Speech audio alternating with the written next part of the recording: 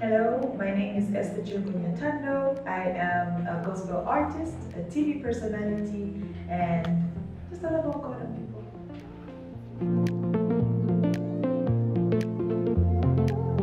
So, Esther, we're in the new year, we just started. But looking back, what did you plan for 2023 that you managed to achieve? Okay, so for 2023, I think the biggest plan on the calendar was to release my third album, which I did. It's called Umwala. We launched it on the 8th of April, if I'm not mistaken, and it has done quite well. So right after the launch, I had to go on a break, and that was also intentional because we initially found out that we're expecting on the 3rd of January 2023. So it was like, oh, we're starting the year in this new phase, and so even everything to do with work was very, calculated, and we just resorted to me going on a break after the launch. So at least we had the content out. And so I was on that break, and then I came back towards the end of the year 2023. Around December, I think I became a little more active musically. Yes. Okay, so you started the new year with a pleasant surprise. Yes. Is there anything that you planned to achieve that you didn't? Is there anything I planned to achieve that I didn't? Honestly, yes. So initially, I really wanted to do a music video whilst pregnant. I just didn't know for what video, and ended up not doing anything at all. So that's the only thing that I wish I had managed to do. Yeah. And what are your goals for 2024?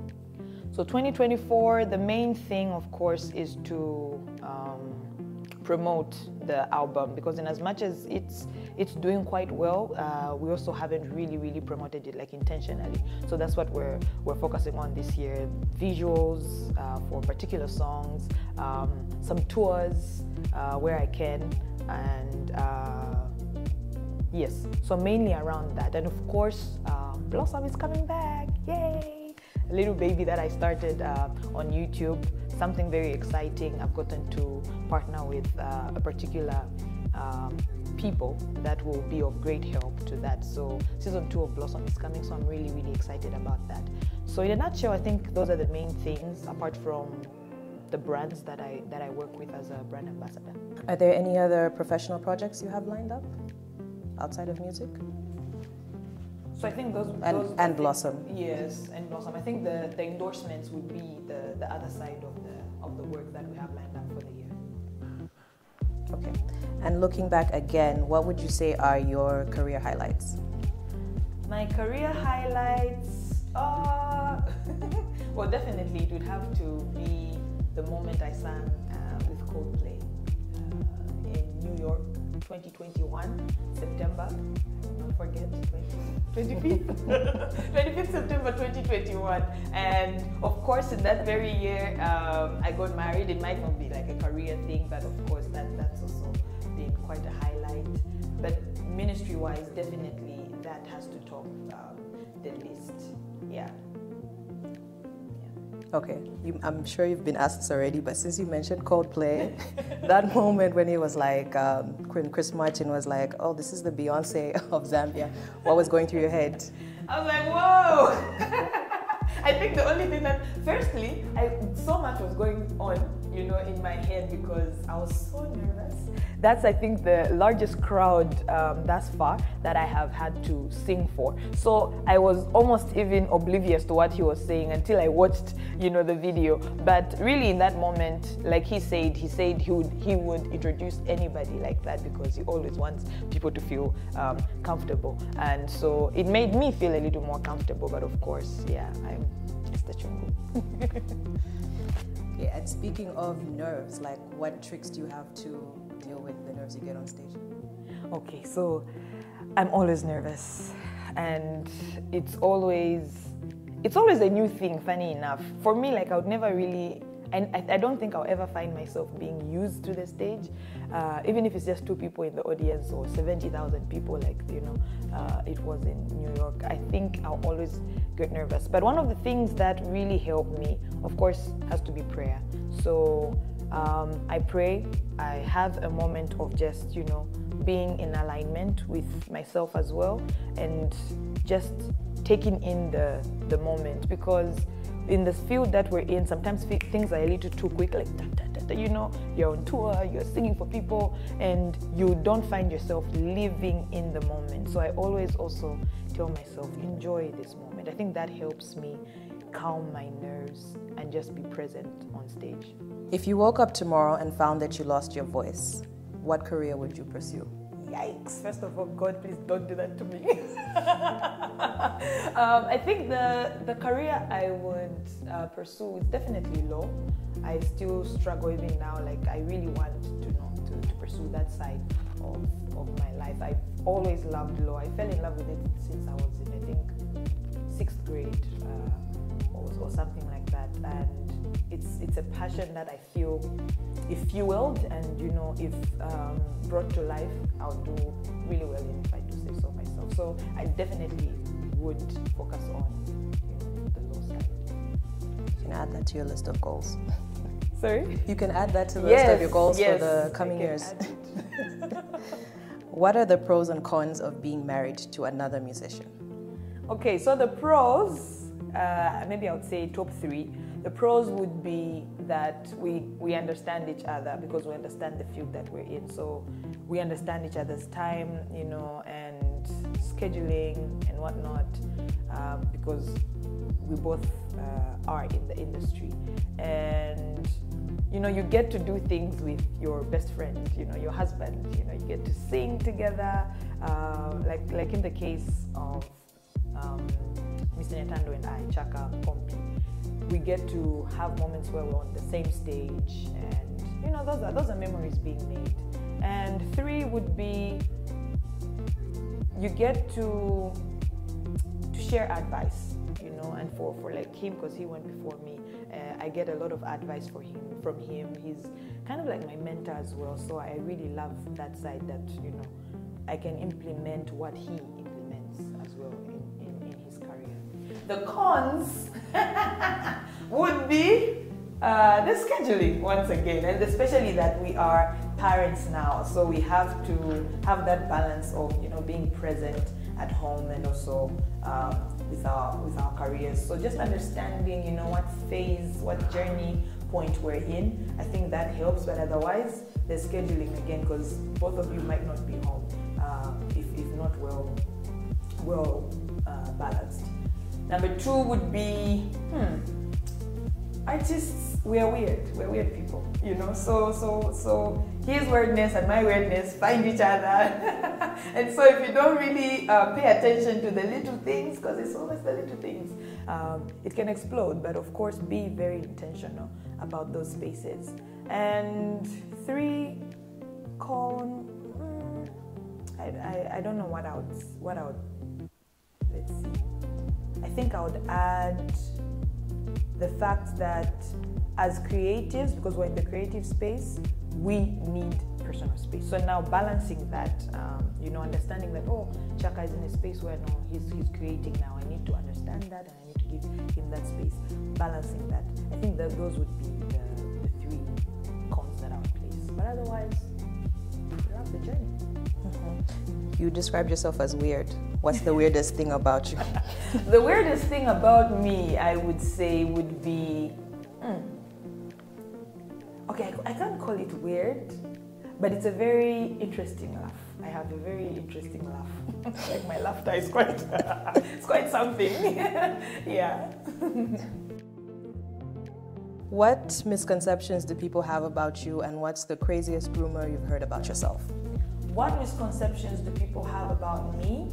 I think I would say that maybe that I never get angry. Of course, you know, we're all human. We all have, you know, spaces and fuses that make us angry. And naturally, I'm a bubbly person. I'm a joyful person. I love to laugh. I love to be happy, like genuinely, you know, even away from being an artist, I genuinely just love to have a good time with people.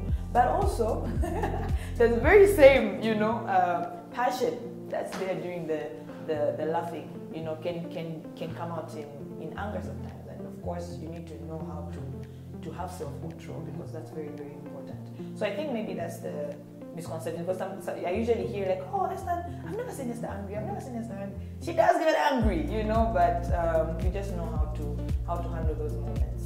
Yeah, and I think the wildest rumor I've heard, I think would be the millionaire tag. I saw something on YouTube that was going around. I'm like, dear, I wish this could, you know, balance with reality. I saw some dollars. Oh, Esther's net worth is. No. We speak life into that. We speak life. We shall take it. Speak it into existence. What's something that surprises people about you? I think people get surprised by the fact that, you know, in as much as, because there's this personality, you know, like for those of us who are always kind of like joyful and bubbly, some people would think we don't have, you know, those boundaries. I think people get surprised sometimes when somehow they would expect you to say yes to something and then you politely, you know, say no.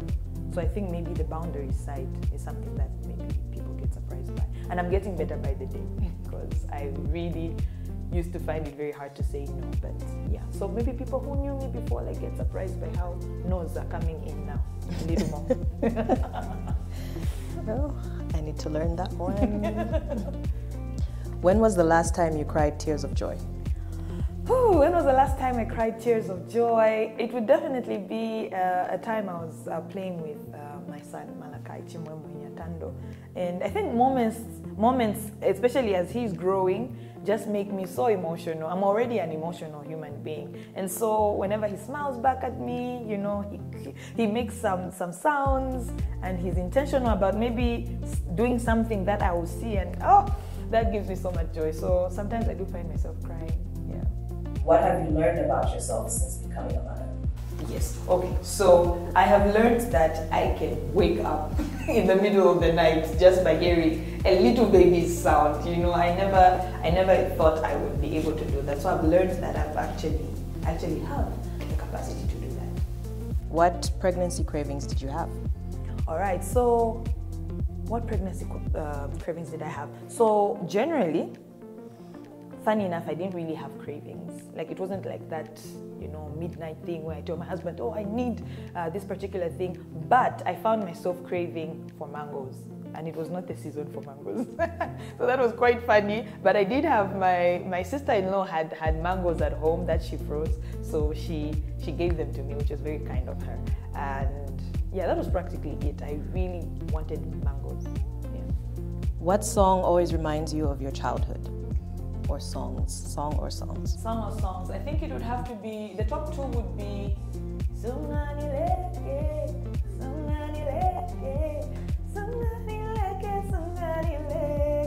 that's by our living legend Jen Osborne featuring Danny Kaya, and it was, I think, one of my favorite songs growing up. I just love how the video was and whatnot. I think the other song would have to be We Shall Fight and Conquer AIDS. Wow. We shall fight and conquer AIDS in the name of Great Africa. We shall fight and conquer AIDS. I think that was by President Kaunda, if I'm not mistaken. Yeah, I think I heard it. So every time I hear something like that, I remember my childhood. I've never heard it sound like that. That's good. And speaking of songs, if you were to dedicate a song to your son, which one would you choose? I love that question. Does it have to be my song? It doesn't have to be your song, or maybe song. I don't know, one of yours and one of my songs, one of somebody else's. So one of my songs, I think I would dedicate "Love Letter" to him. "Love Letter" is in my debut album Muvanga, and it was actually written by my friend Amory, and it just reminds you of, you know, what God says about you. And I think I would really love him to grow up knowing that, and you know that the Bible is somewhat a love letter from God for us. And a song by another person, I think it would have to be Simi, the do do ke. She actually sang that for her child, so I would dedicate that to my son as well. What is something you've tried that you will never do again? Without even thinking twice, bungee jumping. So I did I don't know what it's called, but by the Twin Towers in Soweto. I would never do it again. I would never do it again. And you know, my husband convinced me to do that. And then he even wanted me to actually bungee jump at Victoria Falls, because that one is even way longer. No, humbly, no. And what are your favorite travel destinations in Zambia? My favorite travel destinations in Zambia would definitely have to be Livingstone. I will never get tired of the Vic Falls. I will never get tired of, you know, being in that space. I love the Lower Zambezi as well. The only thing is that I love wildlife, but I'm always scared. So I never really get to like fully enjoy, because I'm always very skeptical about my movements and whatnot. But overall, I really, really love those two. I'm yet to go to Mfuwe. I have heard a lot of beautiful things about Mfuwe, so hopefully this year I get to go. And actually, you just mentioned Soweto. So, what are your favorite travel destinations outside of Zambia also? My favorite travel destinations outside Zambia, well, those that I've been through so far, definitely Cape Town. Cape Town, like, is up there. And Joburg as well. There's quite a lot to see, you know, the streets of Nelson Mandela that he grew up on. Of course, the Twin Towers, the towers at in Soweto. And what else? I really, really enjoyed my time in China as well, funny enough. It might not be like a tourist attraction, like you're not going there like to tour per se, but I think it's a great place to go and just expand your mind. Yeah. What's your most prized personal possession? Honestly speaking, I'd have to say my wedding ring, and I love it very much. Show us. Flash it. Yeah, very shambo. We've seen it in the video, but we haven't seen it in real life. Describe your perfect day or weekend off. A perfect day or weekend off would have to be, first of all, electricity. First of all, having power at home, watching some movies, having nice food, and the weather being more on the cold side. I really love the cold weather. So it's not raining, it's not sunny, it's just really nice and a little chilly. I think that's a perfect day for me. And when you're home and there's Zesco, what TV shows are you watching? When I'm home, TV shows, well, definitely, well, I just finished it, but I loved the Squid Game Challenge. I don't know if you guys have watched it. Right now, I'm watching a reality show called Trust, a Game of Greed. And it just shows how greedy we can be as humans. You know, in as much as we want to be like kind and sharing, sometimes the first instinct is to save what's mine. And if I can have more, then I'm going to, you know, push somebody over. You know, it just shows like the human mind and how crazy we can be sometimes. So I like such reality shows. And also I've been watching. Finally, I started Money Heist. I didn't watch it when, you know, the hype was up there, but it's quite a nice series. Yeah. Who are your favorite Zambian musicians of all time? My favorite Zambian musicians of all time, of course, number one would have to be the African Eagle. I'm genuinely a big fan. That's Pompey, for those who don't know, you know, he's that line. But I would also add. So that's Zambian music all around. I really, really loved Daddy Zimas. I really loved him. I loved Angela Nirenda. I love her music. The Mwale sisters. Those are not two. But can I just like mention? Yeah. I think those definitely Map 44, Esther Chungu. Who else? Of all time, I love Piquet Shala as well. I feel like he was a really great storyteller, that man, and you know, we can learn from his music even now. And there was a time I was really, really obsessed with Bongozi. Yeah, and one of my favorite songs, maybe my young brother knows, is a song called, I think it's Suicide, by Bongozi. Yeah. Okay, I'm going to expand that question. Favorite African musicians of all time as well. Okay, so if we go to Africa in general, I would say I really, really love Sir Richard Bona. Like, he's African. I don't think he lives here anymore, but I love him. I love Ada from Nigeria. I love Mercy Chinua as well from Nigeria. I absolutely love Mafiki Zolo. I really love their music. I grew up listening to it, and to see, you know, how far they've come and them still being relevant, that's really something beautiful. And I definitely love I love Sauti Sol. I actually really love Sauti Sol. Yeah, especially their first project. Yeah, their first few projects. What are the 3 best pieces of advice you've ever received? Okay, so the 3 best pieces of advice I've ever received would be, one, from my mom. She told me the easiest way to clean the kitchen is to clean it while you're cooking. You know, at least by the time you're done cooking, it won't be as hectic as would have been if you're not cleaning along the way. And I've taken that. She told me every time you cook nshima, always clean the stick, the cooking stick, there and then, because of course it won't be hard. And that's a habit that I've grown up with. No matter what, even if I end up not washing the plates there and then, I'll wash the cooking stick. The second piece of advice would be something I got from my sister-in-law. She's actually Chaka's cousin, and she lives in SA. And she said, if you live by their chairs, you die by their boos. You know, and that I really resonated with that, especially in this the space of work that we're in. You know, sometimes it can get a little crazy. So just always remembering to stay level-headed, to remember why you're doing what you're doing. You know, life will always be life. People will always be people. But if you live by, you know, them liking you and, you know, cheering you, the day they boo you, you might lose yourself, you know, because your identity is in what they reflect onto you. So if you're comfortable with who you are, you know that you're doing your part, you know that you're doing a great job. I think that really helps. So that's some advice that I've really taken with both hands. And the last one would be, you know, it's never too early to start investing, to start, you know,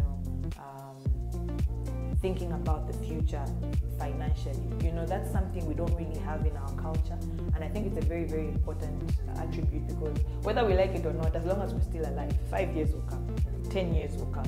It's not maybe we'll reach 5 years, you know, but as long as we're still breathing, time will happen. So whatever it is you can do now to make sure that your future self appreciates you, you know, on the financial side, please do it. Yeah. And what are some bad pieces of advice you've received? So the bad pieces of advice I've received, I think I would say the top 3 would be, okay, I'll start with the not so serious one, that I can sleep with my makeup on. Dear ladies, get it from me? I learned the hard way. You know, sometimes you've done your makeup and maybe you have something tomorrow as well, and you're thinking, oh, maybe let me just keep it on. No matter what, please just remove that makeup. I really learned the hard way. The second one would be that you know what, at the end of the day, your feelings are what matter. I think that takes away from us always considering others, and we somewhat end up becoming selfish without even realizing. Yes, we need to also, you know, care for our feelings. But I love what C.S. Lewis said when he said, humility is not thinking less of yourself, but thinking of yourself less. You know, so I will now think more of my neighbor and, you know, of myself less. Not that I'm thinking less of myself. And I think that has really helped even in the everyday decisions, because I know that it will affect somebody out there in one way or the other. And so definitely bringing out advice where it's all about you, and what you feel is what matters the most. I think that somewhat brings a space of selfishness. And the third one would definitely be the advice that has to do with with marriage. I think I didn't even take that advice. The advice where what, and I humbly say it like that, is my from my point of view, humbly, what is mine is mine, what is his is ours. I think that's a very unfair way of entering a marriage. If at all, whatever it is that you have, place it on the table as both of you. I don't think it's fair for just the woman to get everything, and the man to just. We get it. He's the provider. Don't get me wrong. He's the provider. We're the helpers. However, it's kind of selfish for us to say, everything here is mine, but whatever it is that my husband has is for both of us. Yeah. You're welcome.